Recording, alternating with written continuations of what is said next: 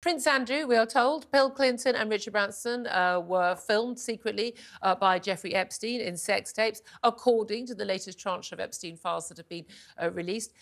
This was a claim that was made by one of the former victims, who has herself received compensation, being trafficked by Epstein and Ghislaine Maxwell as a student from the early 20s.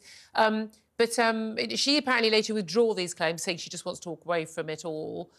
So there's a question mark on the credibility of these claims. But obviously everyone involved has denied that they had sex with anyone who involved with Jeffrey Epstein. I must make that clear for legal reasons.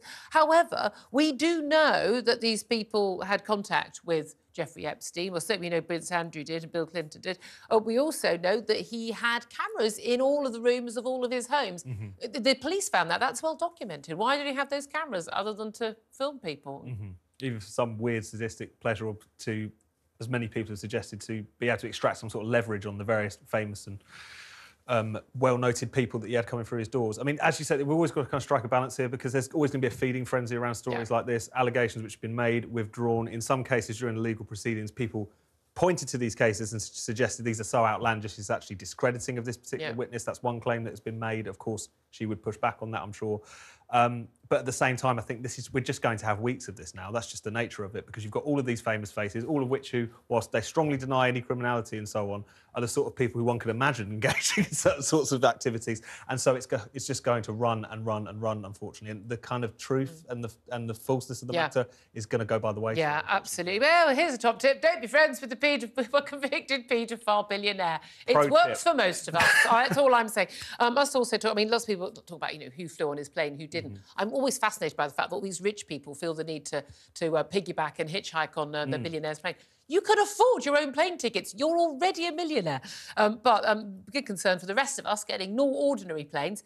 These Boeing planes, the safety fears after American Airlines found that that an awful lot of their planes have got these loose door fittings, where basically on these planes, the plane that we saw, which had a window and a section fall out, it's a door on some of the versions of the planes, and it's obviously not fitted properly.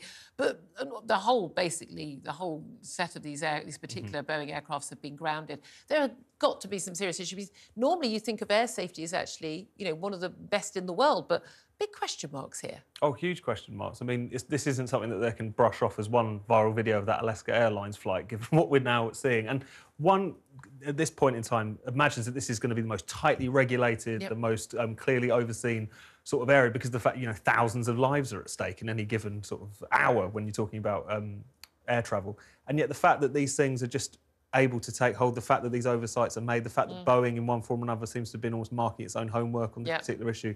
American airline safety has definitely taken a dive. I think it was in the Trump years where basically, they were allowed to take over their own. So yes, we've assessed that our planes are safe.